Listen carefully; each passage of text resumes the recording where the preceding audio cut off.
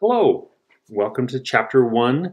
We're going to be looking at this, and during this lecture, that we're going to be looking at Chapter 1, The Science of Human Development. Basically what this is going to be covering is just kind of a what is it that we're actually looking at? What is the tools that are used by psychologists in studying human development, as well as a little bit of the history and background that led us to where we are today. So some of the key figures that have developed this field of psychology. So human development, what we're going to be looking at basically in this is going to be throughout the semester. It's going to be from conception, the moment where the individual sperm and egg come together and you have the little first one cell zygote that shows up, all the way up until death of old age. And then actually even going beyond that, we're going to be looking at some cultural aspects of death and kind of how we deal with it and things like that in the final piece of this class. So hopefully you're all going to be enjoying this. I find this to be one of the more fascinating subjects. It really gives you a lot of insight into ourselves as humans, as well as into any people that you're going to be dealing with. Really, it's going to be a very useful class for anyone who's going to be working with any people in any way, shape, or form.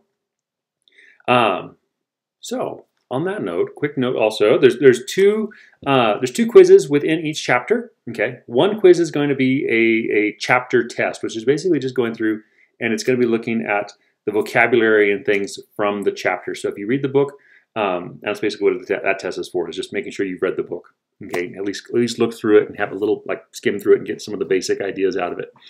The other one is going to be a test that's directly connected to these lectures. And these lecture quizzes are going to be random information. Some of it might be relevant to what it is we're looking at. Some of it's going to be just flat out random facts that I just throw in there. There's 4 questions. I'm going to kind of scatter them throughout the lecture. I'll make it really obvious that it's when I'm talking about it. So it's not like, wait, what is it? What was he talking about? Okay, I will be like, all right, random fact number 1 or something like that. But just that way you write down the information from it, and then it'll make those tests really easily, okay, or really easy to do. Multiple choice, no timer, all that stuff. So make sure you're doing that. That quiz will come open as soon as you've opened this video. So basically at this point, you can take that quiz if you wanted to, although I would recommend watching the video first to make sure that you get that information right for it. Okay. As far as I think that's all I wanted to talk about before we actually rolled into the lecture. So again, we're going to be looking at Chapter 1. Oh, PowerPoints. You can find the PowerPoints in D2L, the same area where you found this video in the content in D2L. You can find the PowerPoints. There are 3 ways that you can follow along if you'd like with this video. One is to open it up in a separate, like on your browser, you can open up another tab and open up D2L in there, and then open it up in there and kind of follow along while you're listening to the video playing on this. The other is to download it so you can basically access the PowerPoint then from your computer. And the third is to print it off. If you like a hard copy to take notes on and things like that, that might be a good way to do it. If you don't really care about that, no big deal. The PowerPoint is basically just going to be my lecture notes. So you can choose to use them or not. Like there's nothing specific on the PowerPoint that you're going to need directly from the PowerPoint. So yeah, give you the heads up there. Another option for this video, you can watch it here on D2L. You can also choose, these are actually uploaded onto YouTube, so you can actually choose to watch them through YouTube if you like. So if you want to watch it on your phone, or if you have like a TV with a Roku or a smart TV or something hooked up to it, like a Fire Stick or whatever, you could technically watch this on your TV if you prefer. So you can open it up through YouTube. It'll enter into your play history, and then you can access that through those different options. So there's some different ways that you can access these videos also. I know for myself, I prefer to usually watch them either on a TV, if I want to be watching something on a TV, or on my phone. That way I could be wandering around doing other things while I'm listening. So, but yeah, those are some different things. Hopefully that's helpful. And let's get started. So Chapter 1, The Science of Human Development. You're going to see me kind of looking at my screen every now and then because I'm going along on this. What I'm going to do with the PowerPoint too is I'll let you know as I'm moving. So we're looking at slide number 2. The defining development is what it's called. And I'll keep you up to date as we're moving through. So if you're following along, you'll have an easier time with that. The science of human development, so seeks to understand how and why people of all ages and circumstances change or remain the same over time. Human development is going to be one of the big factors actually in most of psychology, right? The reason that most psychologists become psychologists is because they're curious why it is that humans do what it is that humans do. Specifically, most people that I've talked to that get into psychology, the reason they got into it is because they wanted to understand why they were different or why they were weird or why the heck it was that they did what they did. It's going to be a fairly common theme, actually, with most psychologists and most psychology instructors and the like. You kind of get into it because it fascinates us, right? Like we want to understand what the heck it is that we do and why we do it. And so that's why you do this. So let's keep rolling. That's what this is essentially studying. It's just the development of humans, how we change, how we remain the same. Slide 3, understanding how and why. So 5 basic steps of the scientific method. This is a science, right? We're not going to be, there was a lot of debate early on, up until about 1960s-ish, on where this should land. Should it land in the humanities, the social sciences, like history and all those kinds of things, or should it land in the sciences?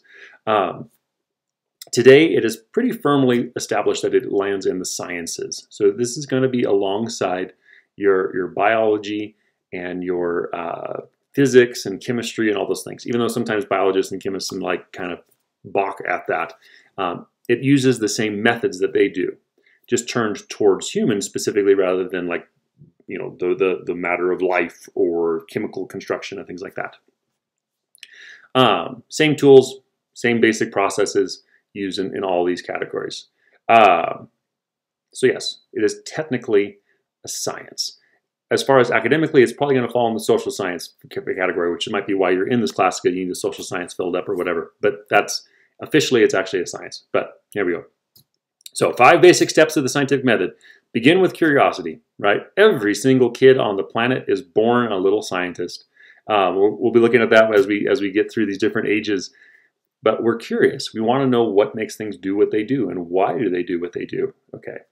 The what is where the sciences work. The why, maybe that's a little bit different. Maybe more of a philosophy kind of a thing. But that's where it's going to start. Okay. From there, so you're basically, from that basic curiosity, you're going to be developing theories, right? Ideas of what makes the world do what it does, or people do what they do. From that theory, we can then develop a hypothesis, which a hypothesis is a specific prediction that we can test. Okay, we're making a statement that is testable to then basically put it to a trial to see if it actually works. Okay. Example, maybe I could say that, you know, I have a theory that if I drink too much caffeine, I feel jittery. Okay. So my hypothesis, if I drink more than 4 cups of coffee in one sitting, it will make me feel jittery. Okay. So that's testable, right? I can sit down, drink 4 cups of coffee, one right after the other, and see how I feel. That would be part of this thing. You test the hypothesis by doing that, by actually just sitting down and drinking the coffee, if I were to do that. And then I draw my conclusions. If I were to sit down and drink 4 cups of coffee in one sitting without moving and anything, you know, there's a pretty decent chance I'd be jittery, right? And I could say, okay, this is probably too much caffeine for me, at least in this short amount of time. Okay. And then I would report the results. Okay, maybe not in this case because I'm just looking at myself. But if I was actually doing real research, right? If I'm looking at like maybe how caffeine affects people with ADHD, or the differences in how it affects different kinds of people and things like that. Okay, if I were doing that, and let's say I had 100 people come in, and I was doing a study with these 100 people, and I had one group of people drink decaf and one group of people drink caffeine, and I observed them and saw how they acted and if they acted differently and all these factors. I would then report that information for other people to be able to possibly replicate my research. Okay, replication is an extremely important aspect of science, because if you can't replicate it, and if other people can't replicate the same information, right? They do the same thing that you did under relatively similar circumstances, but it comes out with a different result. That original research isn't very good, basically. So let's say 100 people, 100 different groups do a similar study, and 90 of them come out to be the same and 10 of them come out to be different. we can assume that the 90 are probably going to be the more accurate group, right? It's one of those, usually this is going to be the end result. Those 10s might be kind of outliers that they maybe had some different factors in there, something that they didn't take care of that made it so it doesn't quite work. But we could say, the statistics show that most of the time this works for most people. Okay. This is all built on the scientific method, right? Question, hypothesis, test it, and then replication. We're looking for possibilities. We're also, with this, we're going to be open-minded as far as looking at, I might go in with a hypothesis saying that this is going to work, and then it turns out to be completely wrong, right? And in that case, I need to be humble enough to be able to accept that and looking for the truth of how the world actually works. That's a very important part of science. If we're not actually looking for the truth, why do science? Okay. Next slide, slide 4. At this rate, it's going to take a little while, sorry. So slide 4, a view from science. Are children too overweight? This is actually, let me see if I can find it real quick in the book. This is actually taken from the book on page 5. You can read the more detailed version of this. I'm actually going to leave it there, okay? I'd recommend reading this view from science that gives you a little bit more in depth on this information. Essentially what they found was that obesity in childhood doesn't necessarily play a role in health as an adult. Okay, it can have an effect upon it. And so there was that. This is basically what this was debating and looking at. So, okay, the next slide, slide 5. The pieces here are also found in the book. They found that children who are normal weight and then not obese in adulthood typically had fairly overall good health. But they actually had, the people who had the best overall results were children, or were people who are not obese as adults, but were overweight as children. Interestingly enough, they actually have better chance of not having diabetes, hypertension, or basically heart attack. They have a little bit less chance of having a heart attack, and high HDL, which is the bad kind of cholesterol. They actually had the lowest levels of high HDL or HDL cholesterol. So weird. So if you're a chubby kid and then you're thinned out as you got older, good for you. But anyway, that's basically what they found. The big factor for health, and when you read that, you can get more details. But again, what they found is that the overall body makeup of you as an adult is really what matters for adult health. Okay, next slide, slide 6. The nature-nurture question. This is going to be a big debate. Actually, this isn't going to be. This is a big debate, or has been a big debate within various psychological schools. Nature is going to be the influence of genes that we inherit. Okay, so nature is what you are, the egg and sperm come together, you got those 46 chromosomes and your DNA and everything is present at that moment. That is going to be your nature. It's what is biologically programmed into you, the blueprint that is set in place. Nurture is going to be the environment, so all the environmental influences that affect development. Okay, so nature is your biology, your physical stuff. Nurture is the effects of everything upon that biology.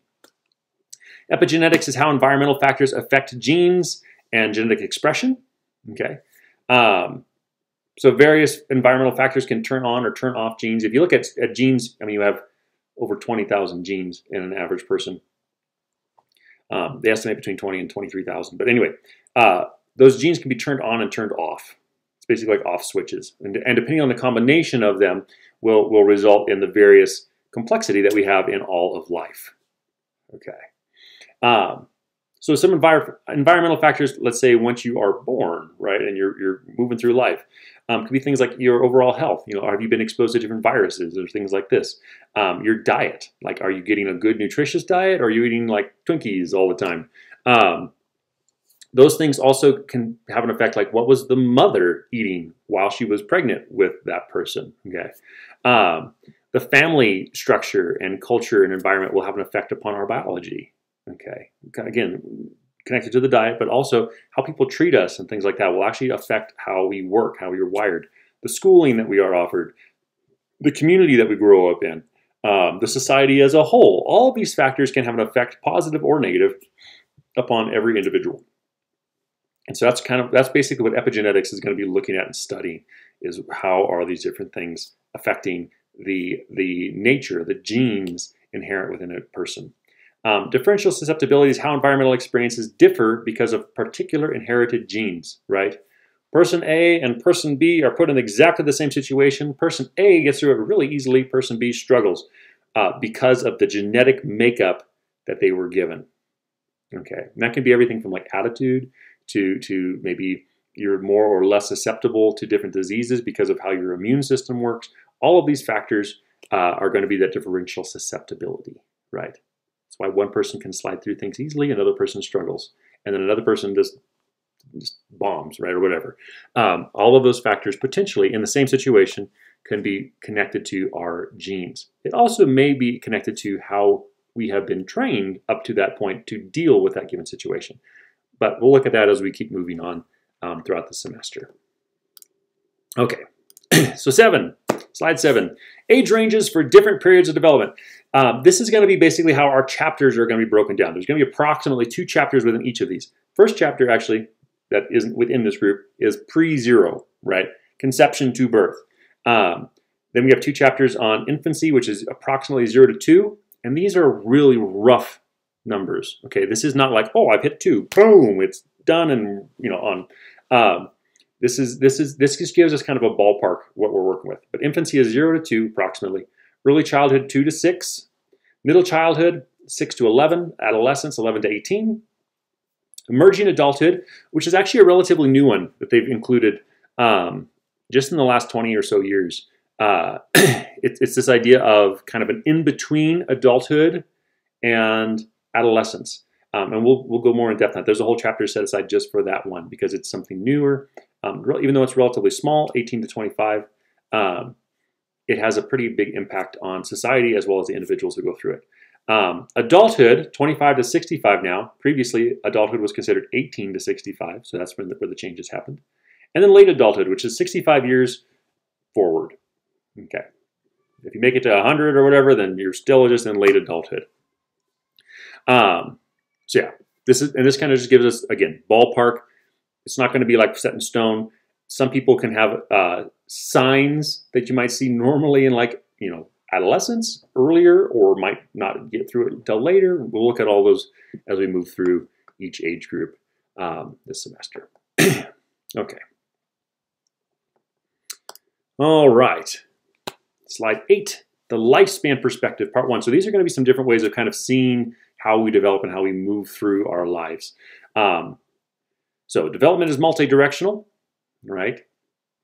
Over time, human characteristics change in every direction, right? Our physical characteristics oddly change, like I was not born with a beard, right? That would have been weird.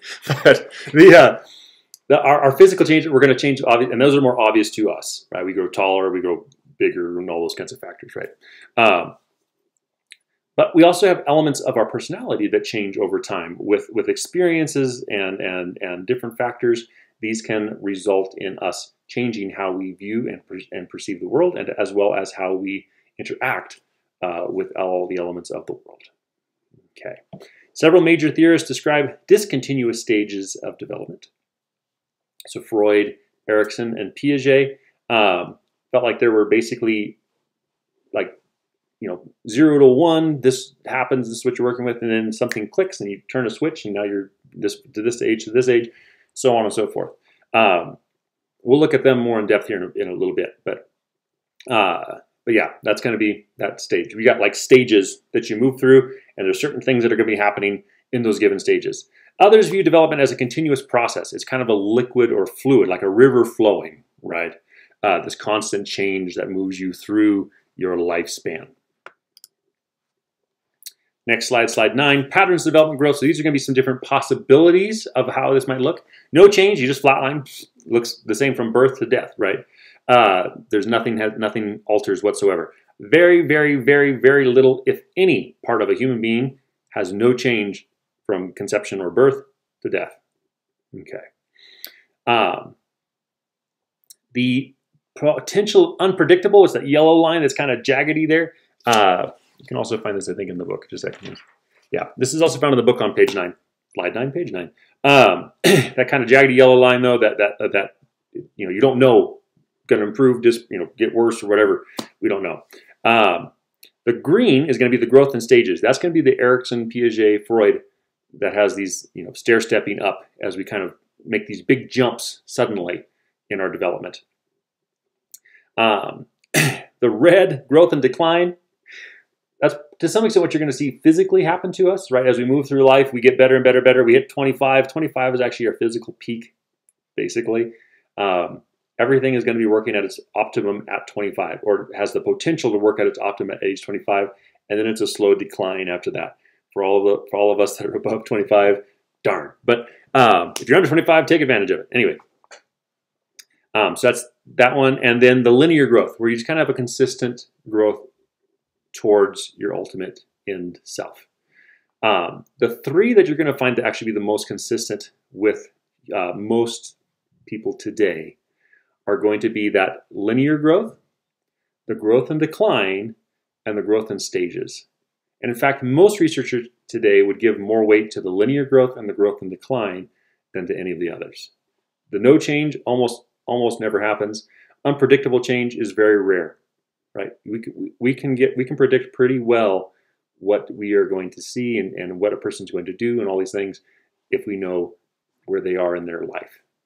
Okay. So yeah, but anyway, let me change this up a little bit. The linear growth, it's not going to be smooth. Okay, it's not going to be unpredictable, but it's not going to be smooth. So the growth and decline, growth in stages, those are going to be different predictions. And growth in stages, Freud and Piaget and Erikson are still very much held in they were pretty accurate, interestingly enough, especially Erikson and Piaget. Erikson and Piaget are going to be two people that you're going to really want to pay attention to. If you're getting into nursing or the medical field, Erikson is going to be a very large part of what you need to know to understand how to work with people. Okay.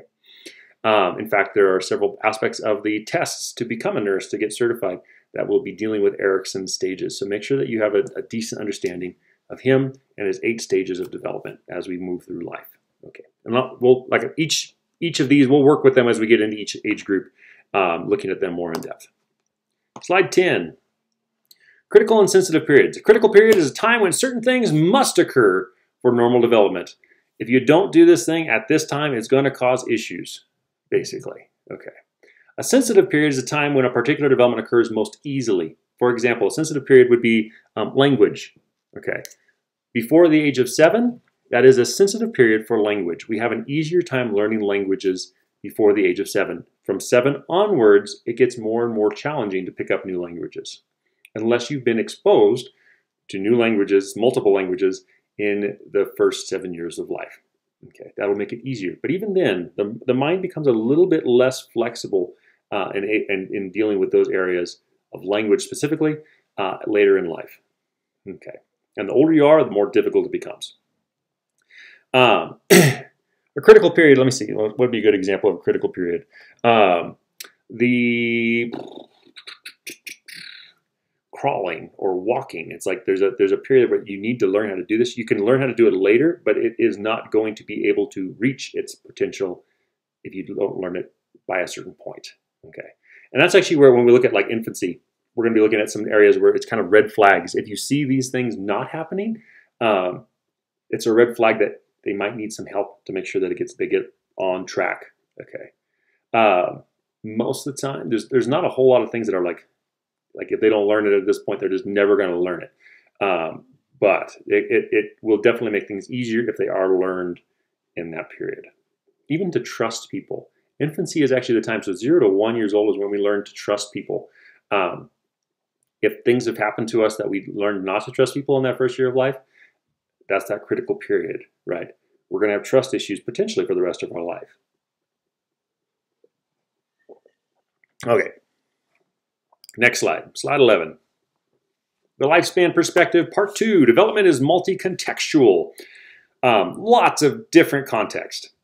Okay.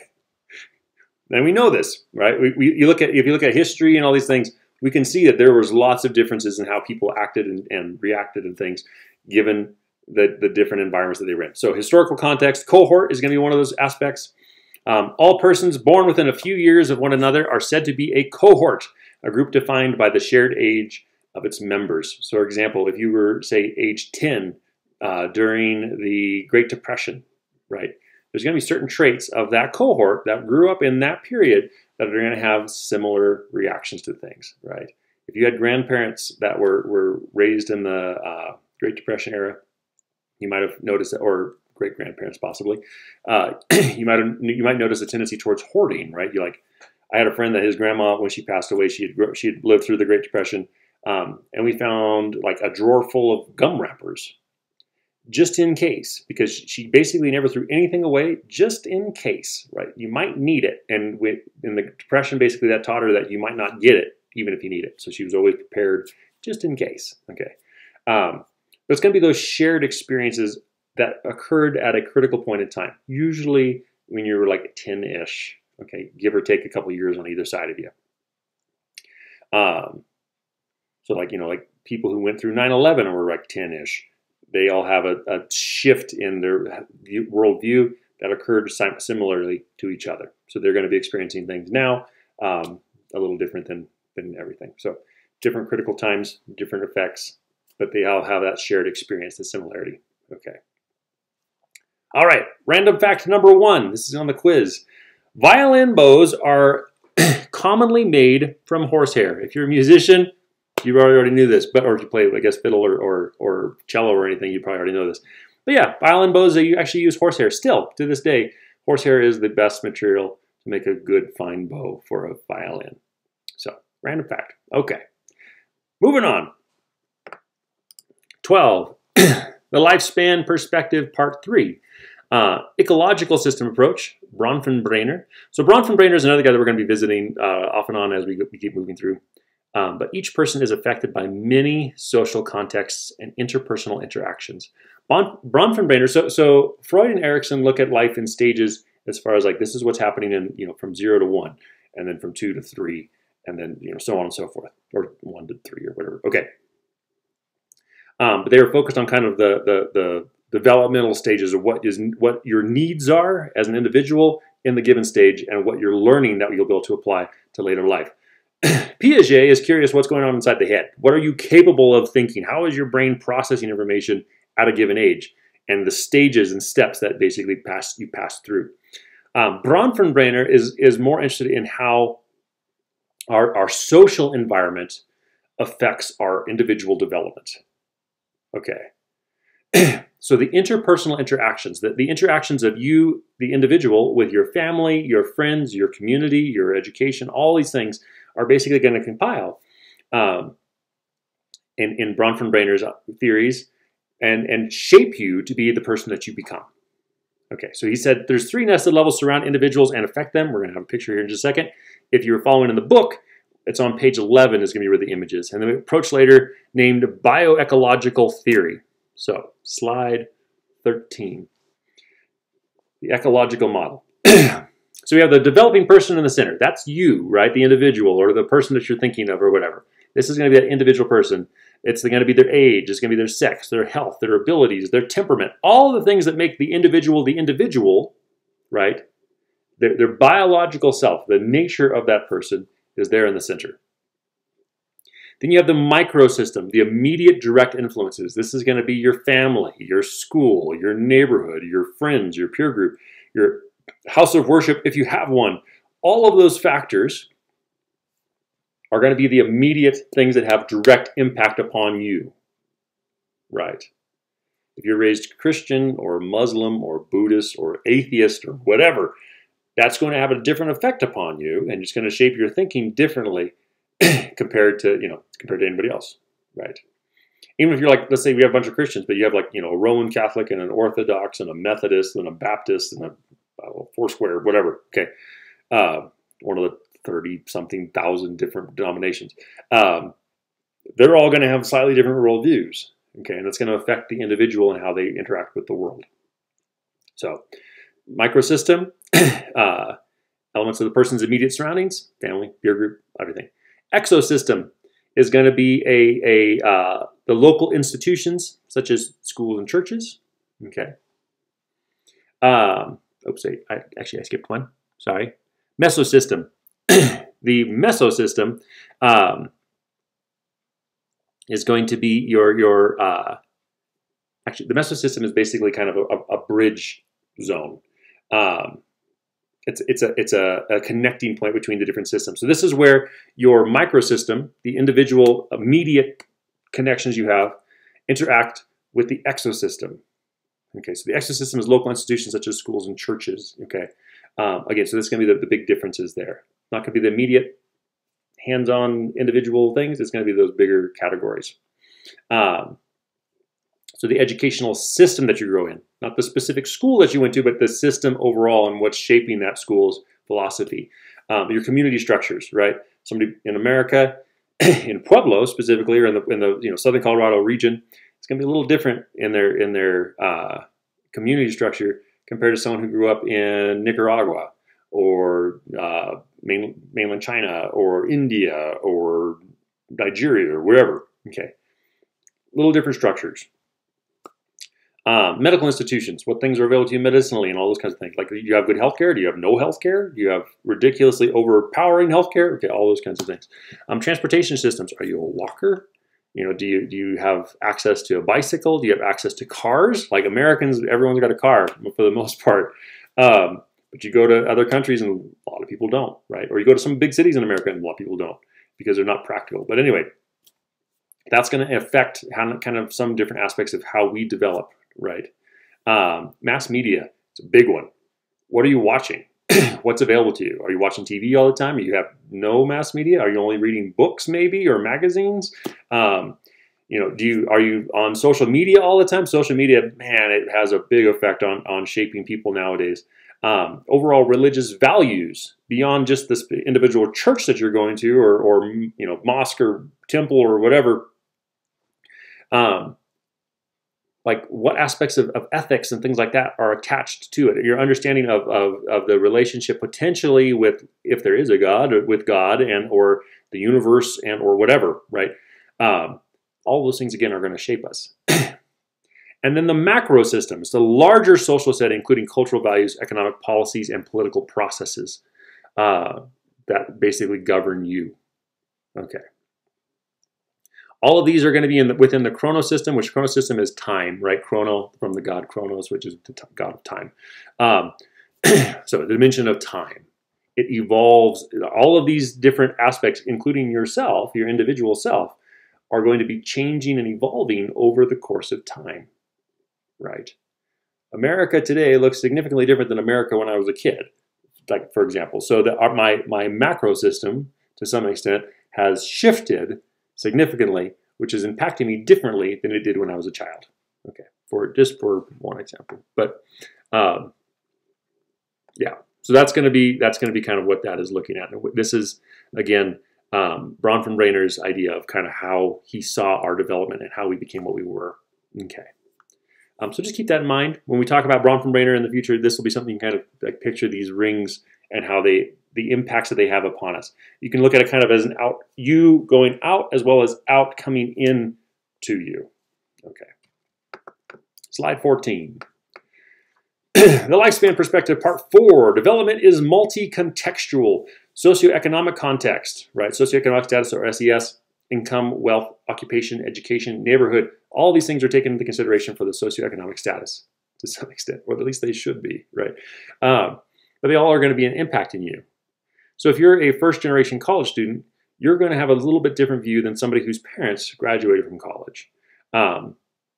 If you might not be a first-generation college student, maybe you have generations of people that went to college, but you live in poverty, versus somebody who's wealthier. That's going to change how you view the world.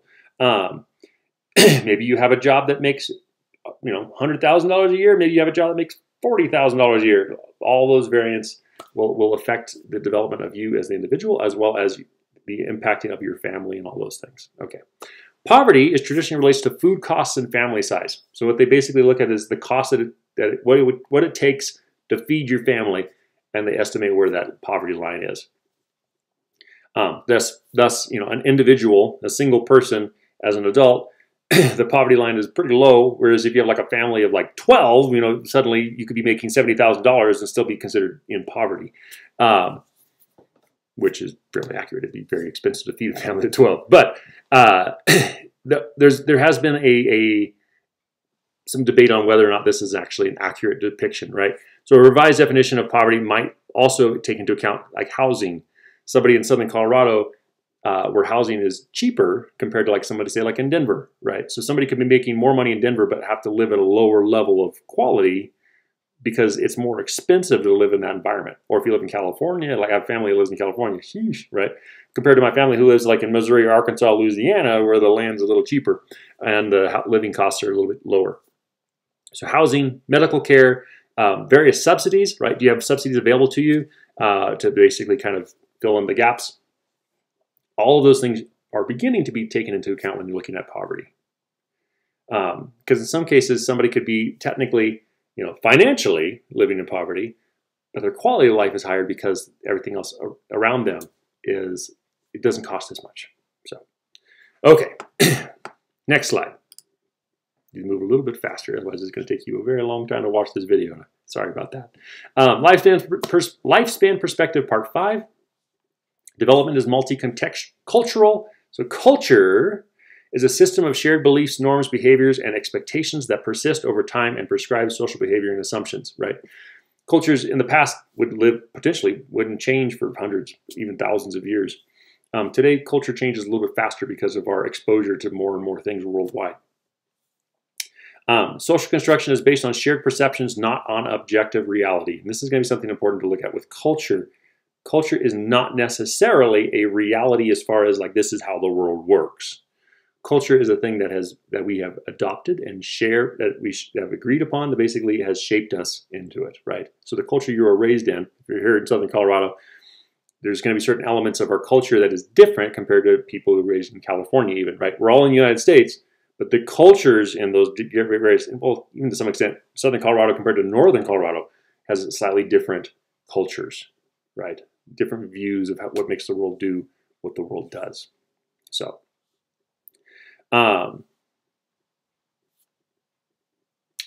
here we go. Vygotsky described an interaction between culture and education, right? Vygotsky was going to be looking at those factors. We're going to look at Vygotsky here in a little bit. Many age-related terms such as childhood, adolescence, yuppie, senior citizen, social construction, all these things, basically all these things are social constructions, right? If I say a hippie, it probably paints a picture in your head of a certain type of person. That is a social construction, right? A hippie is a certain cultural thing that we have created as a social construction. Okay. Same if I say redneck or whatever. Okay. Slide 16. Lifespan perspective, part 6. Development is multicultural. So deficit or just difference. This is a big one. There's a strong tendency towards thinking that if something is different, it must be worse than what we are, right? Humans tend to believe that their nation, and their culture are a little better than others. Difference equals deficit error. This is a fallacy basically in our thinking. This is what leads a kid. If you have little kids and their friends come over and you make a peanut butter and jelly sandwich and you set it down in front of them and they're like, "This isn't you don't know how to make a peanut butter and jelly sandwich because you didn't cut it right, right? Like my mom cuts it in squares and you cut it in triangles and that's wrong." Okay, no, it's just different. It's not wrong. It's different. Unless you really you might be like, I'm obsessive about it or something, but it's a cultural construct, right? It's something that we have imposed upon it that is not actually connected to reality. So that's essentially what we do at a bigger scale when we compare ourselves to other cultures. Now, there are some cases where something might actually be objectively better or worse given different circumstances, but most of the time, it's not necessarily, right? Now, if they're doing something like cannibalism or something, then maybe you'd be like, well, that's probably not as good as something that doesn't. But anyway, that's we're not going to go down that rabbit hole. So belief becomes destructive if it reduces respect and appreciation for others, and that's going to be a big factor there, right? I need to be basically respecting them as a human being and as an individual. To some extent, not accepting, but respecting their beliefs and kind of how they see things, and potentially just engaging them even in dialogue, just kind of figure out why they think what they think. Okay. Differences may be assets or deficits, and so that's up really for the individual to kind of try to figure that one out, right? So one person thinks that this is super important, and the person's like, it doesn't really matter.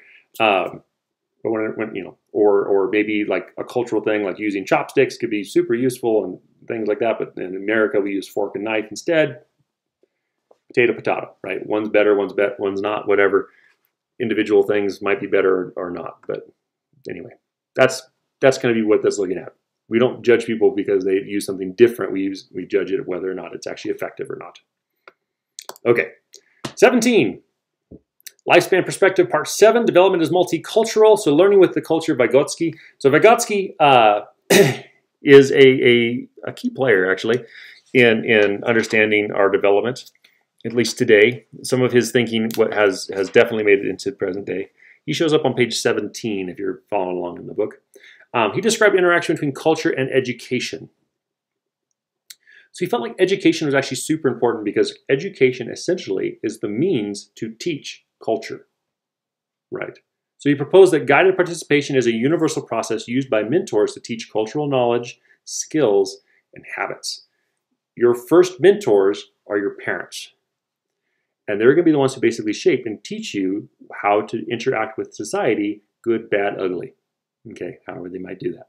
And then your additional educators are going to be maybe uncles and aunts, grandparents, your immediate friends and people around you, actual teachers, religious leaders, politicians. All of these people are to some extent going to be mentors that are helping to shape who you become.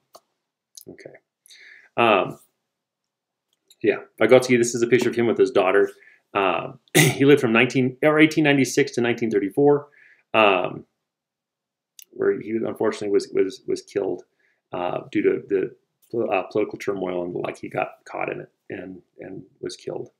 But he had a deep love for children. He loved his own kids greatly, and he was really wanting to figure out how to basically give the best environment for a child to truly flourish in. So, 18, Lifespan Perspective, Part 8, Development is Multicultural, Ethnic, and Racial Groups. Ethnicity is an important and useful term. Okay. It's a social construction still. It's affected by social context, not a direct outcome of biology. Okay. Your ethnic group basically should, if I'm talking about like someone ethnic group, it's going to give me an idea of kind of where you're from. Right, so it consists of people whose ancestors were born in the same region and who often share a language, culture, and religion.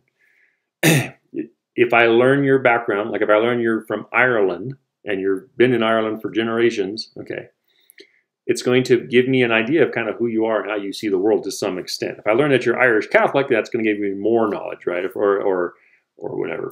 So yeah, right. That's going to be your ethnic group. Race is a little bit less useful. Social construction also typically continues to lead to racism because essentially what race looks at is your skin color, and that's it.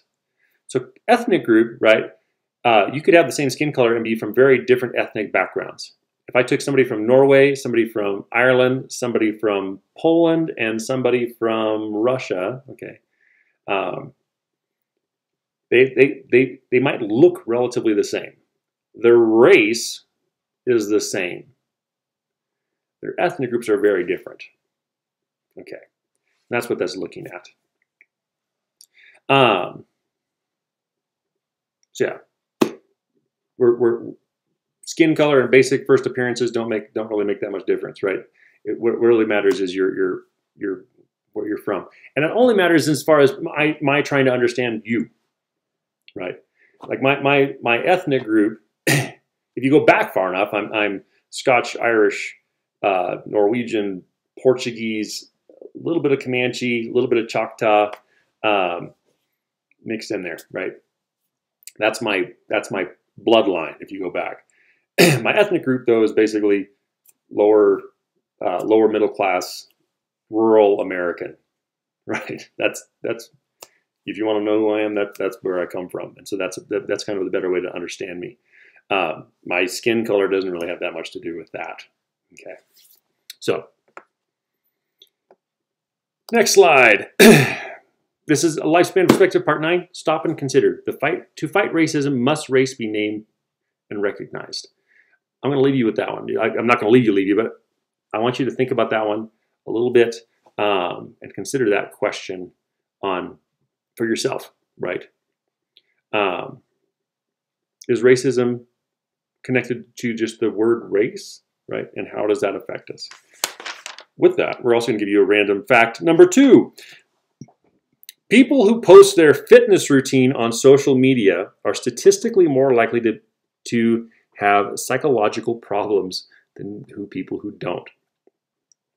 Random fact, right? So if you post your workout stuff and fitness routines on social media, ooh, maybe you've got other issues. No, not really. Well, maybe, but anyway, doesn't really matter.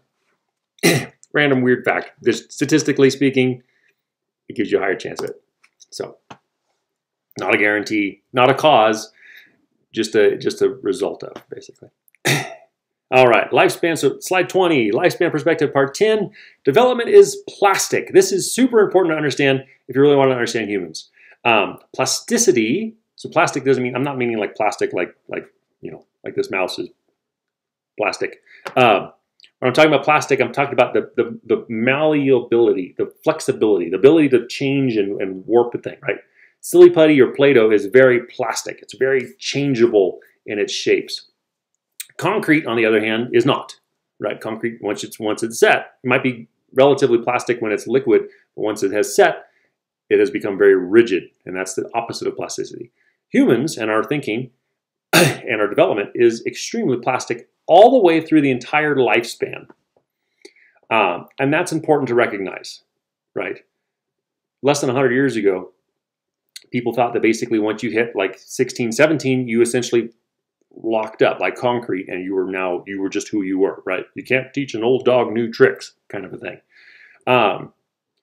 Then they said 25. They said at 25, that's when you actually get set, right? The brain stops developing and that's just it. You're just kind of declining up to that point. What they found is basically since then that's not true. We are constantly changing, constantly shifting ourselves and growing to some extent and improving all the way to death. So we are very plastic. So Inside Tendency incorporates 2 facts. People can change over time. In fact, people do change over time. And new behavior depends partly on what has already happened. The experiences that we have in our background and everything will help to shape who we become. That's it. Okay. 21, Lifespan Perspective, Part 11. Dynamic System Approach suggests human development is an ongoing, ever-changing interaction between body and mind and between the individual and every aspect of the environment. Highlights how developmental change has always occurred. Okay. Pretty straightforward, right? We're basically going to be shifting and changing, just like a river moving through, right? You might be sitting at one spot of the river and watching it, but that water is constantly changing. That's basically the same thing with us. Okay, next slide. We're going to kind of move a little faster with this. 22, Theories of Human Development, Part 1, the Developmental Theory. Systematic statement of principles and generalizations, a framework for understanding how and why people change as they grow older. So I mentioned Freud, Erikson, Piaget, Vygotsky, and all these guys. They had developmental theories, right? These are theories of why we change over time. And that's essentially what we're going to be looking at next. So give me just 1 second. All right, I am back. So 22, we just got developmental theory, right? So now we're going to take a look at some of these different theories. So starting with 23. Theories of Human Development, Part 2, Psychoanalytic Theory. Now, psychoanalytic theory actually is what most people think about when they picture psychology, right? If you picture an old dude with a white beard, smoking a cigar with a pad of paper in front of him, and he's sitting there and there's a person laying on the couch over here saying, you know, I think that this and this and I feel this and that, and he's like, oh, interesting. What does how do you feel about your mother? Okay, that's psychoanalytic theory, and that's directly from Freud. So the theory proposes that irrational unconscious drives and motives, often originating in childhood, underlie human behavior. This actually was a breakthrough thing. So Freud, he was the first psychoanalyst, right? Born in 1856, died in 1939 of jaw cancer. He actually smoked a lot of cigars. Ended up giving himself jaw cancer. It was over 10 years that he struggled with jaw cancer before he eventually committed suicide through lethal injection. But too much pain, basically, for it. But yeah, first psychoanalyst. He's the one that basically came up with the theory.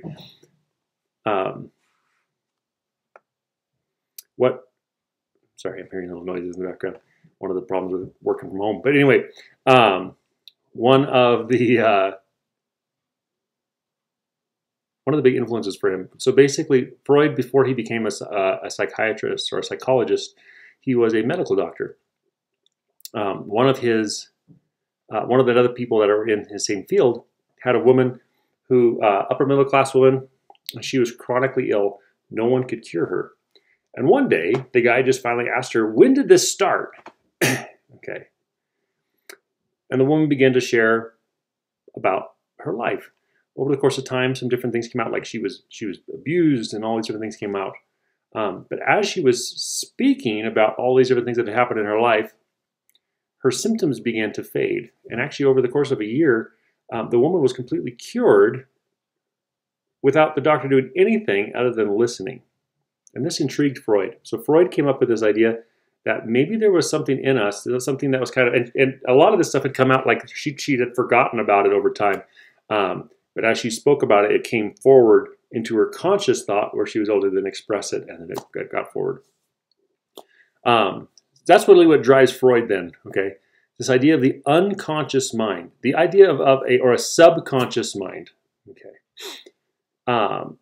Before Freud, a subconscious mind wasn't a thing. There was no idea that this was a thing that was driving us. It would have been like me basically saying, like, there's a little green guy that sits on the back of your head and no one can see him, but he basically is there holding information, and he like whispers it into your ears every now and then to let you know. That's essentially the same kind of a reaction Freud initially got.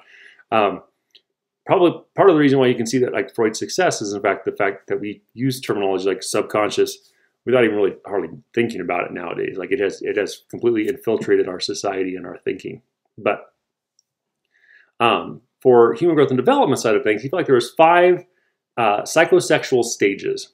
So one of Freud's things you're going to learn about, or if you learn about Freud, you're going to learn about is he has the id, the ego, and the superego, right? The id is basically your animal instincts, your desires, okay? He tied this to sexual energy, is what he felt like it was, which is why Freud, a lot of times Freud kind of gets, people overemphasize his sex stuff, even though he did have a lot of sex stuff. He felt like sex, like basically the libido, another Freudian term, was a driving factor in basically what made us do everything that we do, right? We were looking for pleasure. So the id is the part of the brain that says, I want a cookie, and that's as far as it goes. Most toddlers are pretty much driven by ids, right? They have desires, and that's what they want, and that's all they want, okay? The superego shows up later. Superego is our parental voice, he said. And this essentially is like the police officer or the principal. This is the thing that keeps the id in check, okay? So the id says, I want a cookie. The superego says, no, you already had 3. You don't need another cookie, okay? The ego then is actually our experience of self that lies between the id and the superego, okay? Like crash course in Freud, okay? So he feels like there's 5 different stages that are based around this psychosexual drive, okay? During which sensual satisfaction is linked to developmental needs and conflicts. So it basically is connected to where do we derive our pleasure in a given stage. For example, Freud felt like in the very first stage, in infancy, it's the oral stage. It's essentially we derive our pleasure from our mouth. So we derive most of our pleasure from like breastfeeding. He felt like he was very anti-bottle. We'll talk about that when we get there. But he felt like breastfeeding, and basically this is also why babies, as soon as they pick up anything, once they get the motor skills to pick up something, they jam that thing in their mouth because that's how they basically explore the world. Okay. Depending on how well you pass through these 5 stages will determine how well you function as an adult. For example, if you have an oral fixation, okay, this could lead to issues like if you have a drinking problem, or if you have a smoking problem, or if you have an eating disorder, or if you can't stop talking, or if you're a chronic liar, and all these things basically he would tie to issues that had occurred in that first stage of infancy, the oral stage. Okay, we'll explore these more in depth as we get into each stage or age throughout. But so he suggests early conflict resolution determines personality patterns essentially, and this was derived originally from his thinking connected to his colleague, who was also basically kind of stumbled on this idea of helping people through talk. Okay, it's enough for Freud for now. We'll keep on coming back to Freud throughout this whole semester. But more importantly, Erikson. So slide 24, Theories of Human Development, Part 3, Psychoanalytic Theory. Erik Erikson, born in 1902, died in 1994. Good long life. Erikson was a student of Freud, and originally actually like one of Freud's favorite students until Erikson disagreed with Freud, at which point Freud basically disowned him and was like, I don't want nothing to do with you, like you know, kind of craziness. But Erik Erikson built off of Freud's ideas. Okay. Let's see. You can find this information too. There's more information on both these guys and their basic theories in your book. Page 23, you're going to find a table of comparison of Freud's ideas and Erikson's. So Freud has 5, Erikson has 8. Okay, that's going to be one of the big things. Freud feels like everything is driven by sexual pleasure. Okay, not necessarily sexual pleasure, but pleasure in general, right? The libido, that pleasure-seeking part of us, that also drives us towards sexuality. Erikson felt like we were actually socially driven rather than pleasure driven. And that difference is big. He also gives 8 instead of 5. So Freud basically feels like once you hit adolescence, that's the last stage, and that's the stage that you're in for the rest of your life. Okay. Erikson recognizes that, in fact, adolescents and adults are quite a bit different, and in fact, there are different stages within adulthood that can occur. And so he has 8. Again, we'll dig into these more in depth as we go throughout the semester. But it's important to note that he's driven from Freud with slight differences. But the first 5 stages, age range-wise, are pretty much identical throughout. So you have birth to 1 year, 1 to 3 years, 3 to 6 years, 6 to 11 years, adolescence, and then Erikson adds on adulthood for the multiple stages there. Okay. Yeah, I'm going to leave it there. Like I said, we'll dig into each of those. Look through it in the book though. Page 23 again. There's a table. Kind of get a feel for the 5 stages of Freud and the 8 stages of Erikson. There's you can look up YouTube stuff. There's all kinds of videos on how to memorize this stuff. I don't necessarily need you to memorize it for this class, but I do need you to have that basic understanding of what these are going to look like, and we'll go more in depth as we go. So, okay.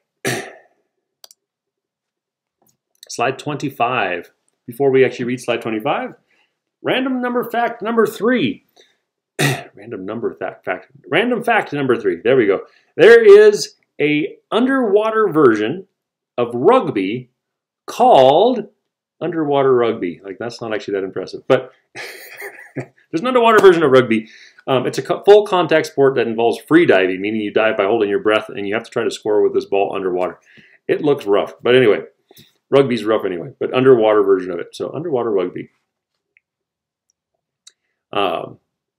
It's worth a peek at YouTube if you want to see it. Anyway, Theories of Human Development, Part 4, Slide 25. Behaviorism. So Freud and Erikson are going to be the primary guys 1920s forward, okay, until 1960s, basically. Behaviorism is a school of thought that kind of tracks alongside them, same time period. Okay. Also developed, had a massive amount of impact on society. Behaviorism actually had a very heavy impact on the United States educational system. To this day, our educational system is based off of behaviorism's thinking. Okay, good, bad, ugly, whatever. It's just, that's what it is. Okay, so it's a learning theory Focuses on observable behavior, describes the laws and processes by which behavior is learned. Basically, what behaviorism, so Freud, one of the criticisms of Freud to this day is that Freud was not very scientific. Basically, he was very intuitive in how he processed and approached his material. Behaviorism wanted to reject that. So behaviorism essentially moved away from that intuitive, like, it seems like this is how it is. And really what they wanted to look at is what could they measure. Okay, so they're pushing psychology more in the direction of science and away from this kind of intuitive, touchy-feely side. So what they're looking at is basically data in, information going into the individual, and then what are the results from that information coming in. Okay. So conditioning is going to be a big factor in behaviorism. Conditioning proposes that learning takes place through processes by which responses become linked to particular stimuli. I think we're going to look at Pavlov here in just a sec. Yep, Pavlov's coming up, so I'm going to hold on to that. So keep that in mind. Conditioning it proposes that learning takes place through processes by which responses become linked to particular stimuli. You see a lightning flash and you find yourself flinching a little bit because you're anticipating the boom of the thunder. You've been conditioned to wince because you know that the big bang is coming from the lightning flash. Okay.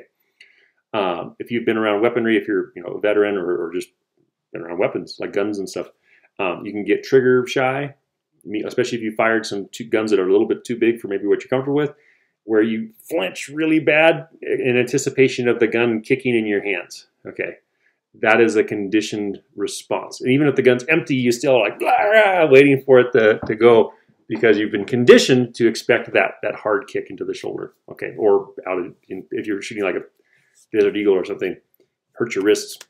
So that can do that. Okay, those are some elements of conditioning. There's two types of conditioning. We'll look at those in just a second.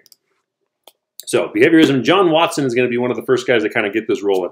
He was born in 1878, died in 1958. He's an American psychologist, one of the earliest proponents of behaviorism and learning theory. Okay. He argued that scientists should examine only what they could observe and measure, which is kind of the driving force behind behaviorism. He proposed that anything can be learned with focus on behavior. He actually took this to fairly extreme levels. The behaviorists in this period really did feel like they could train you to do anything. Okay.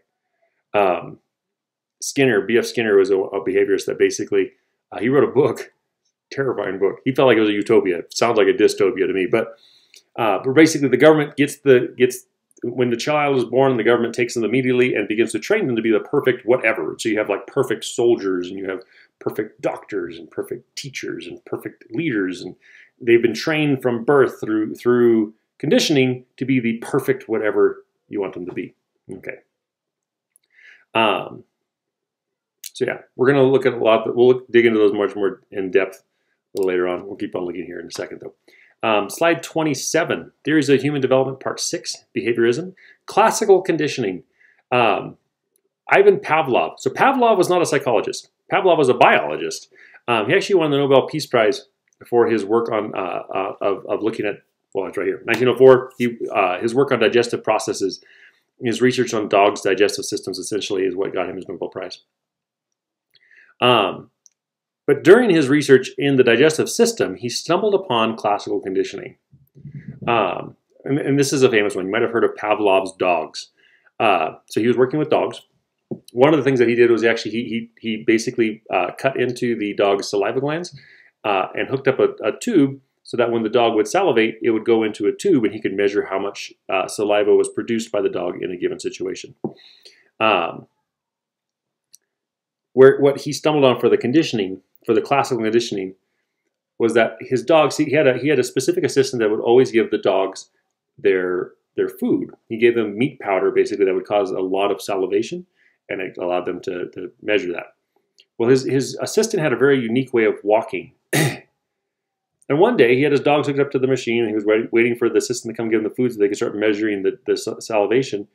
When the dogs heard the assistant walking towards them, they began to salivate, and there was nothing there that should have caused them to salivate. Okay. This intrigued Pavlov, and so he began experimenting. And he actually got to where he he could learn that he learned that he could condition dogs to salivate to various stimulation, okay, such as a bell ringing, right? He would ring a bell and then he'd give them food, and then he'd ring a bell and he'd give them food, and he'd ring a bell and he'd give them food. And then pretty soon he could ring the bell and they'd begin to salivate as if there were food present, even if there was no food present. Their mind had made a link between the stimuli of a bell ringing and the food being offered. Okay, this is classical conditioning. It demonstrates that behaviors can be learned by making an association between environmental stimulus and naturally occurring stimulus. Okay, it's also called respondent conditioning. But the thing here is that eventually you'd ring the bell enough times that there was no food offered, they'd stop salivating. Their brain would disconnect those two, the stimulation and the food, the unconditioned stimulus. But okay, this was a breakthrough in kind of being able to understand what maybe is working inside us to some extent. Okay. All right. There's a helicopter coming. I don't know if you can all hear it. Ooh, a couple Blackhawks. Okay. 28. Interesting. They're flying low too. Sorry. Okay. 28. Theories of Human Development, Part 7. So behaviorism still. Operant conditioning was discovered by B.F. Skinner. You might have heard of a thing called a Skinner box, but it was an experiment that B.F. Skinner came up with that would allow him to measure the operant conditioning of a given thing. So operant conditioning is a learning process in which a particular action is followed either by something desired or something unwanted, making the action either more or less likely to be repeated. Okay. So classical conditioning is completely out of your own control. Okay. You can classically condition anyone, assuming it's something relatively easy to associate. So usually things like salivating is relatively easy to condition into somebody. You can actually even do it to yourself, as if you want to do a fun experiment, you take lemonade or something like some kind of sour or sweet powder that makes your tongue salivate really bad. Like ring a bell, take like country time lemonade or something, like lick it and stick it in your mouth, okay? And ring a bell and do the same thing, and ring a bell and do the same thing. Give yourself a little bit of time in between each time, but over the course of 10, 15 minutes, you do this, and you'll be conditioned. When you ring the bell, your mouth will salivate as if you had just put lemonade in your mouth over the 5, 6, 7 times of trying it. You can uncondition yourself by just ringing the bell over and over again, and eventually you'll stop salivating. Operant conditioning, you actually have some control over. Okay. This is going to be like you see the lightning flash and you flinch. Okay, this is operant conditioning because I could choose not to flinch, but it's going to be a more natural inclination because I'm preparing my body for that boom that I expect to be coming. Okay, learning to like trigger when you get the trigger shy. Same kind of a thing. This is operant conditioning. If your dog sits when you say sit and you give them a treat, you are conditioning them with operant conditioning. They associate the action of sitting after they've heard the word sit with a treat that will be following thereafter. Okay, so 1904 to 1990, B.F. Skinner was around. Inspired by Pavlov, he was best known for experiments with rats, pigeons, and his own daughter, which is a little disturbing. But he felt like through conditioning, you could basically make people perfect. Okay, she had some issues later on in life, but so it was far from it. He didn't, the complexity of humanity is a little bit out of their league, essentially. But with rats and pigeons, he was very successful. He taught pigeons how to read. Like they'd read the word left and they would look to the left, or read the word right and they'd look to the right through that, and then they'd get treats for if they did the right thing and all these different things. So yeah, interesting stuff. Slide 29. Theories of Human Development, Part 8. Social learning theory. It's an extension of behaviorism that emphasizes that other people influence each person's behavior. This is actually going to be the stuff that your paper is going to be over in this class. So social learning theory it's a kind of a side category of behaviorism, created by Albert Bandura, or invented or discovered, I guess you could say, by Albert Bandura, born in 1925. I heard just recently passed away, which is kind of a sad thing. He was writing right up until the end. He's literally been writing books well into his 90s. And so, yeah, he just passed away this last summer. But I haven't confirmed that, but I'll throw it out there. So, extensional behaviorism proposes that even without specific reinforcement, every individual learns many things through observation and imitation of other people. Monkey see, monkey do. Okay, modeling is going to be what this is connected to. So basically, this is going to be like, you know, a kid sees another kid do something and they get a prize. The kid's like, oh, that's a good thing to do, right? On the other hand, a kid sees another kid do something and they get punished for that thing, and they're like, okay, make sure that either don't do that or don't get caught doing that. Through that, they're going to be shaping and kind of looking at what's proper and what's not. They're also going to be, this is also why, like, if you've ever had a kid that really liked you, okay, maybe you're an uncle or an aunt or something like that, or like, you know, friends have kids or you have your own kids and they really like, for some reason, are connected to you really deeply. It's usually somebody outside of the house is a little bit more obvious. But you do something or say something or act some way, and that kid basically does and says and acts exactly like you during that time. Okay, this is social learning theory in action. They're going to imitate you to basically, because they see you as somebody who is worth imitating. They're like, I want to be like this person. This person seems like a good model, so therefore I'm going to connect to them. Okay. Albert Bandura, again, 1995, first described social learning theory. Emphasize the influence that other people have over a person's behavior. Albert Bandura, one of his most famous experiments was the Bobo doll experiment. We will look at that once we get a little bit further on and through the lifespan. But that was going to be one of the big factors for all of this. So keep on rolling. Slide 30, Theories of Human Development, Part 9. Cognitive theory proposes that thoughts and expectations profoundly affect actions, attitudes, beliefs, and assumptions. Cognitive theory was first introduced as an idea in the mid of the century. So this is after Freud and all these guys had already set their ideas in place. Jean Piaget proposes this idea that the mind is basically capable of certain levels of thinking at certain ages. Okay, so it focuses on changes in how people think over time. So what is the difference between an infant and a 3-year-old and an 8-year-old and a 15-year-old and how they process the information that comes into them? So Jean Piaget, 1896 to 1980, maintained that cognitive development occurs in 4 major age-related periods or stages. Sensory motor, which is the earliest stage in our life. Pre-operational, which is going to be what you're working on before you can like talk, okay? Concrete operational, this is going to be early to middle childhood. And then formal operational, which generally occurs roughly at the same time as adolescence begins, okay? You might see signs of it before that, but usually like 11-ish, 12, you'll start to really see it beginning to be a thing. He stressed that intellectual advancement occurs throughout life because humans seek cognitive equilibrium. Essentially, what causes us to do what we do is because we're constantly looking for we like balance in ourselves. So if you get some new information, you're going to do one of a couple of options, okay? If it totally goes against everything that you already believe, you're going to have to either do one of 2 things. You're either going to have to figure out a way to make it fit in with how you already view the world. You're going to have to reject it, just throw it away. Okay, that idea makes me uncomfortable. Boop, throw it out. Okay, or possibly you're going to have to basically throw out some things that you've already held to or reshape them in order to make this piece fit. Okay. As that piece is entering, it's uncomfortable. We don't like it. And because of that, we have to basically struggle with it. And this is what causes us, though, this stress and this discomfort is what causes us to essentially advance in our ability to think and process new information. You're going to find information about him and kind of his 4 stages on page 27 within the book. So if you're following along again in the book, you'll see it there. Okay. All right. Slide 31. So again, there's those 4 stages: sensory motor, pre-operational, concrete operational, formal operational. Take time to learn the age range, characteristics, and major gains of each period. So his first period is going to be from 0 to 2, right? The sensory motor.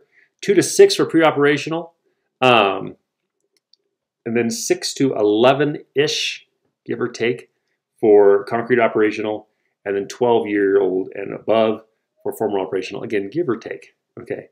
I've met some 13, 14-year-olds that are still very much in the concrete operational, but they might be beginning to show the operation or formal operational. I've also met like 9-year-olds who are starting to show some signs of formal operational. It's not set in stone. It's just going to be a guideline for roughly the ages that you're going to see these things occurring. Okay. Okay. Theories of Human Development, Part 10, Cognitive Theory, Assimilation. So these are going to be some of the different ways that we deal with new information. Assimilation is experiences are interpreted to fit into or assimilate with old ideas, right? A new experience occurs or a new bit of information comes to you, and you figure out you can make it fit with what you've already got. Accommodation is old ideas are restructured to include or accommodate for the new experiences. You have to actually rework how you see the world and interact with the world in order to make this new information come in. Okay. Other option is just to basically reject the new information. Those are essentially the three ways that we're going to handle any kind of new information coming into us or new experience that we are experiencing. Okay.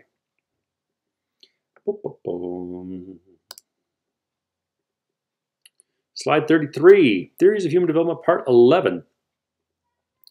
Evolutionary theory. This is actually kind of an older one. William James is one of the first psychologists. Freud is kind of considered like the father of modern psychology.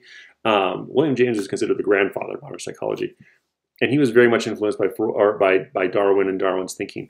Evolutionary theory basically is kind of going back to what he had said and bringing it forward. So it suggests that organisms change over time as a result of changes in heritable, physical, or behavioral traits. We adapt to our environment, essentially is what it's saying. Charles Darwin theorized nature works to ensure that each species does two things: survive and reproduce. And that's essentially what, at its base, is what driving most people, is what they would say. Okay. Whether or not that's true, that's up for debate, and that's why it's a theory of how to deal with psychology. But it is to some extent true, right? The things that are going to allow us to get to the age where we can reproduce are going to make us, if we have that chance, our genes are more likely to get into the future. Okay. Thus, our genetic code is going to get passed on, and those traits will be passed forward into our descendants. If you don't, if it gets in the way and you end up dying, then you're less likely to survive, and therefore you're less likely to get your genes into the future, and so therefore, it's over. Okay. Okay.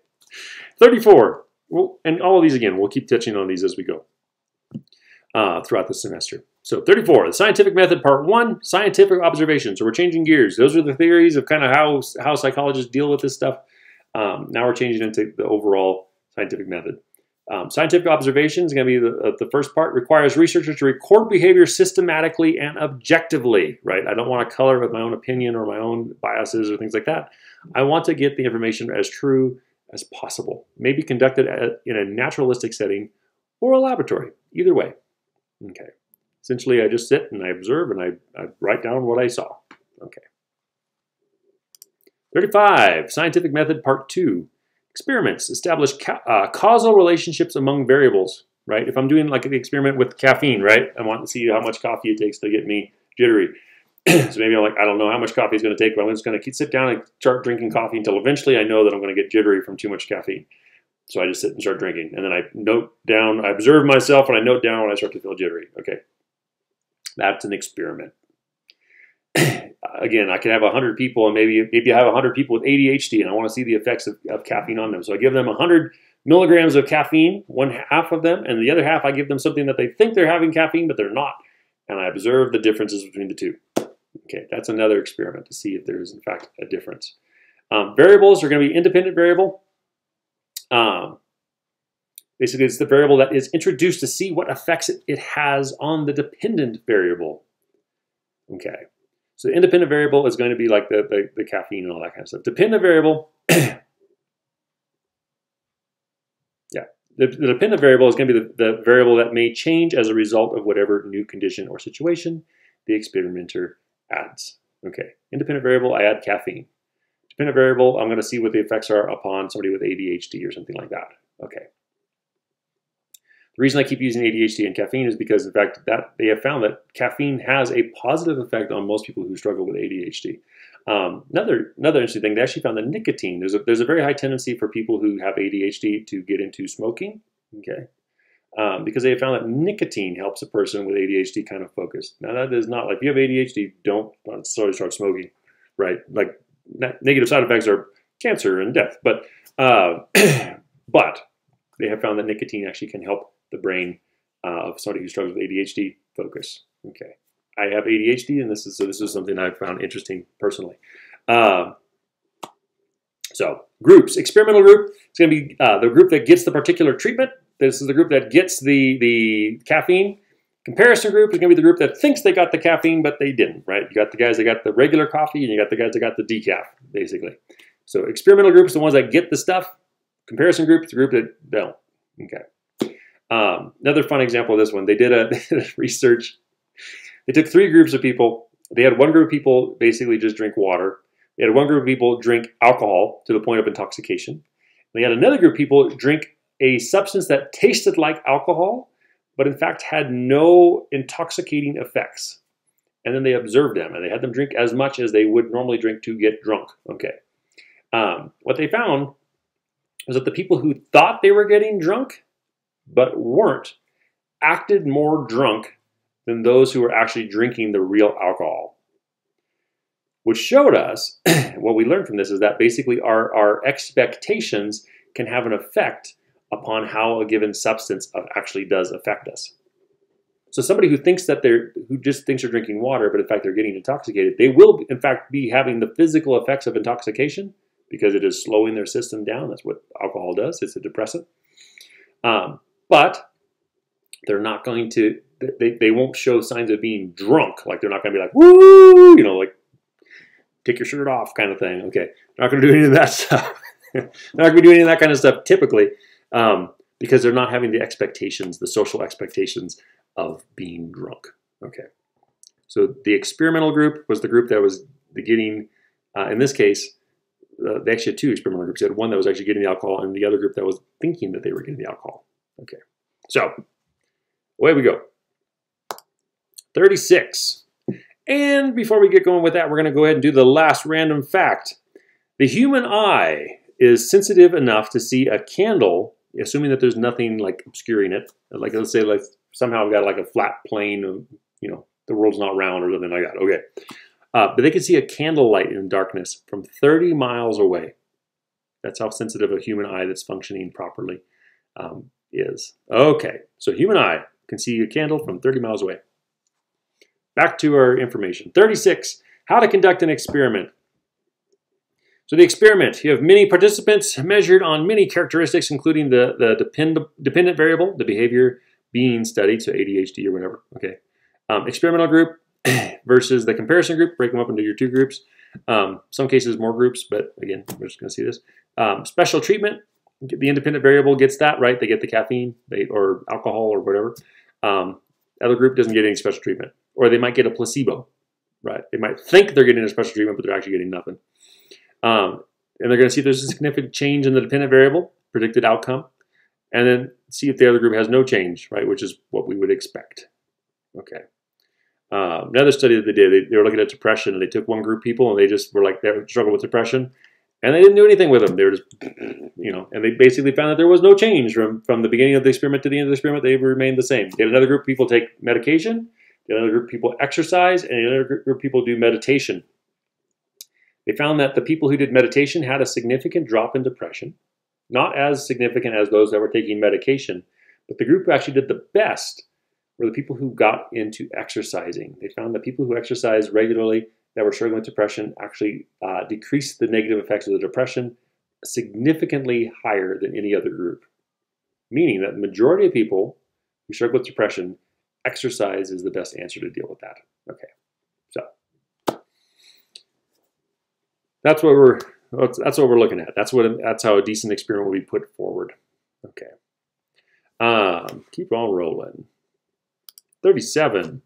Statistical measures often used in research analysis affect size, significance, cost-benefit analysis. Like, right, if you're like, oh, the benefit's minor, but it cost $1 million to achieve it.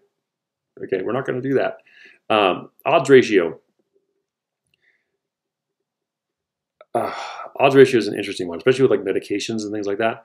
They're going to be like the odds of it helping you versus the odds of it hurting you. And in some cases, it actually has extremely high odds of hurting you over helping you, but they still give it to you because it does, in fact, usually help a person in some way, shape, or form. But the side effects can be devastating. Anyway, those are all things to be looking at.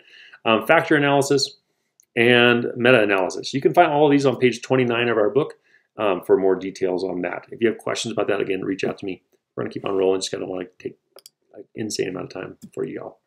38, scientific method, part 3, survey.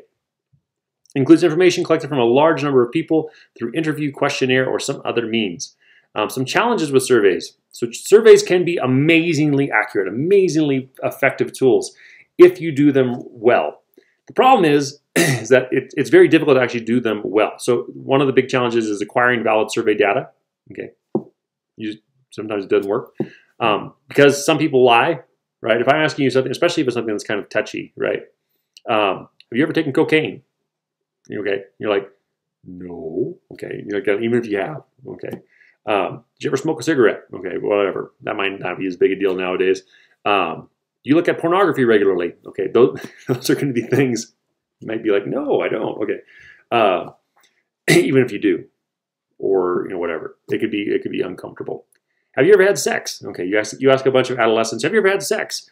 There's going to be a lot of times where people say yes, even if they're actually virgins. Right, those are going to be things that can be, it can be tricky to get accurate information. Another thing that is an issue is that some people change their mind. They might have said yes, and they're like, oh, actually, now that I think about it, no. Okay, an hour down the road after you've walked away from me. So that can be challenging. Survey answers are also influenced by the wording and the sequence of questions. A good surveyor can actually make you agree to about anything by wording questions a way that they want to and putting them in a certain order. They can lead you down a path that will lead you to the conclusion that they want you to get to. That's not an accurate survey if they do that. So an example of this, even like the wording, just the specific wording of an individual question can make a big difference. For example, if I ask you, do you believe in aliens? When I do this in a live class, the majority of people don't raise their hand. I said, raise your hand if you believe in aliens.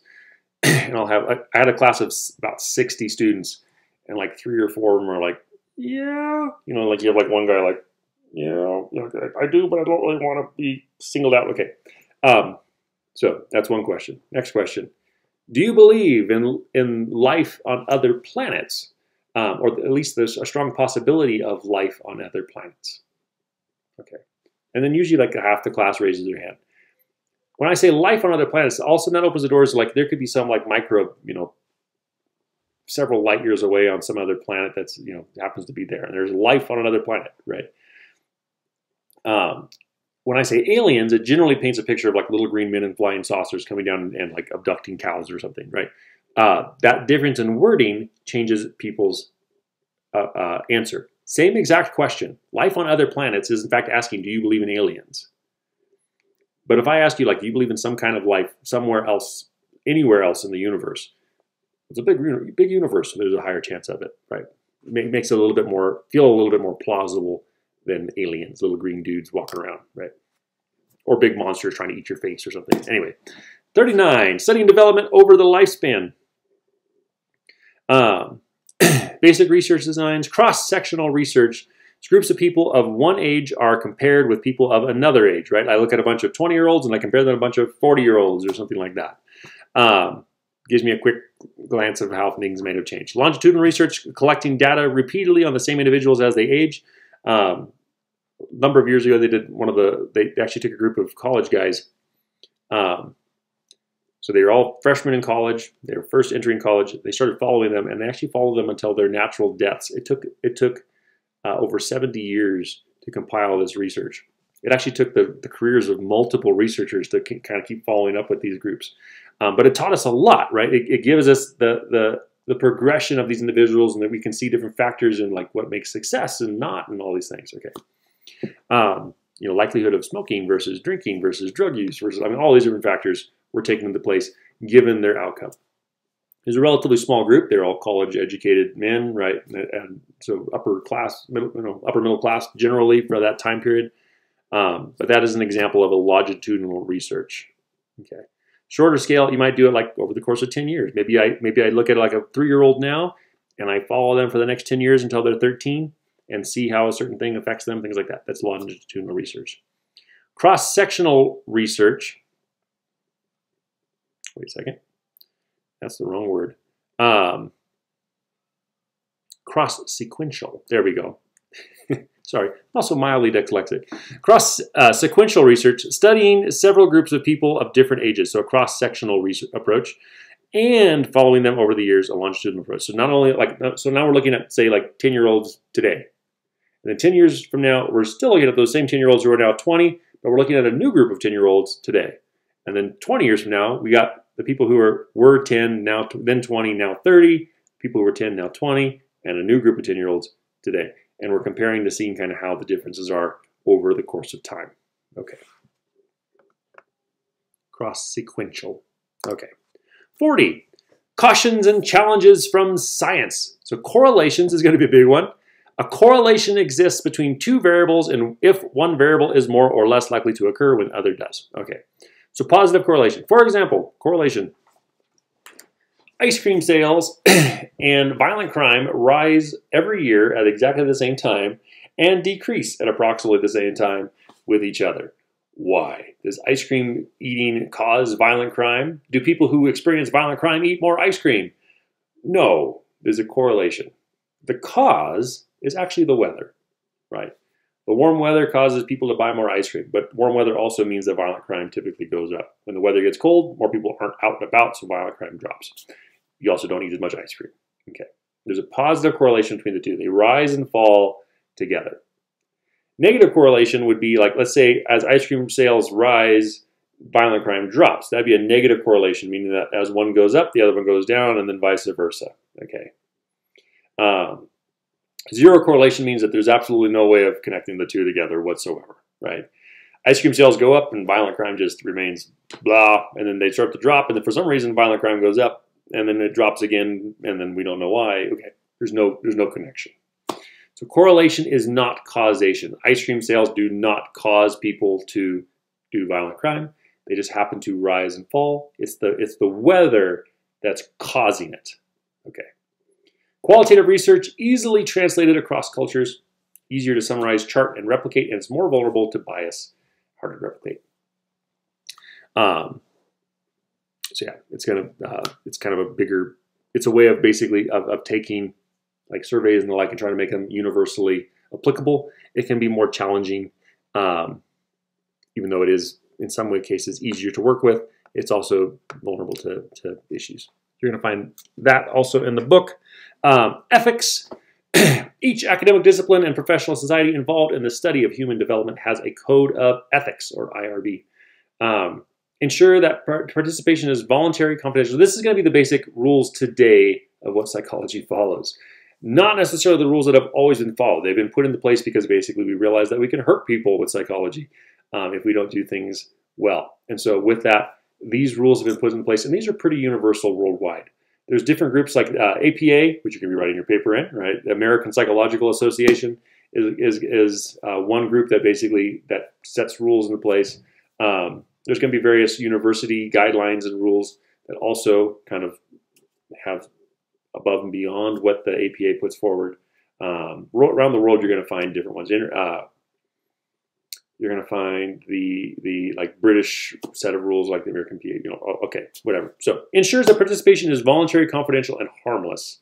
That's a big one. You have to prove that what you're doing, for the most part, is not going to permanently damage a person in any way, shape, or form. Okay. You have to get permission from the person to do the experiments upon them, right? Which makes sense. And then that information, that the individual's identity needs to remain confidential. Nobody knows who the individual was other than maybe the researchers themselves. Okay. So it ensures that participants understand the research procedures and any risks involved. If there is a chance of harm, you got to let them know what that chance of harm is. Okay. They can't be going into this blind. Promote research accuracy, honesty, and truthfulness, which is always, again, it doesn't do you much good to do research if you're not actually looking for truth. And then study and report data on many issues that are crucial for the optimal development of all people. What we're looking for is essentially information that is actually going to be applicable to actually helping mankind, either the individuals who are struggling with a certain specific area or as a whole. And that leads us to the end. Okay. So yeah, informed consent is going to be a big part of that. Participants must understand the research procedures, again, of any risks. Okay, that's informed consent. You tell them, there's a chance that you could get hurt in this, or there's a chance that you might get sick, or the medicine might not do what we think it's going to do, or all these things. There's different factors here and possibilities of issues. And the person says, okay, I'm okay with that. Let's go ahead and do this. I can see that there's potential good coming out of it. Okay.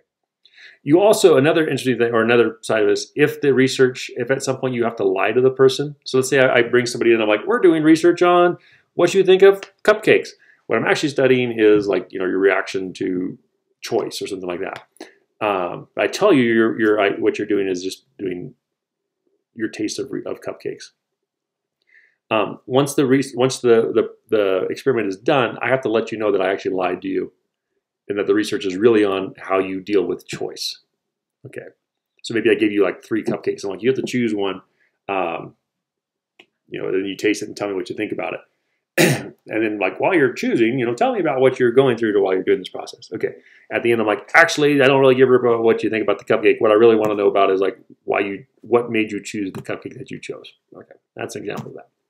And that is chapter 1 in a nutshell. So if you have any questions, comments, things like that, make sure you reach out to me. You can message me in D2L. You can make a comment in the discussion boards. There's one discussion area that's basically just for questions and comments. So if you have anything like that, throw it there. Message me directly in D2L if you want to get a quick answer. You can also email me through my work email. I'm not going to get back to you quite as fast with that, more than likely, but it's still an option. Yeah, let me know if you have any questions. Make sure you do the quiz now that you've done this. You cover those 4 random facts to get the credit for accomplishing this, watching this video. And I'll see you in chapter 2. Have a wonderful day, night, whatever it is that you happen to be at. Hope everything goes well, and I will talk to you later.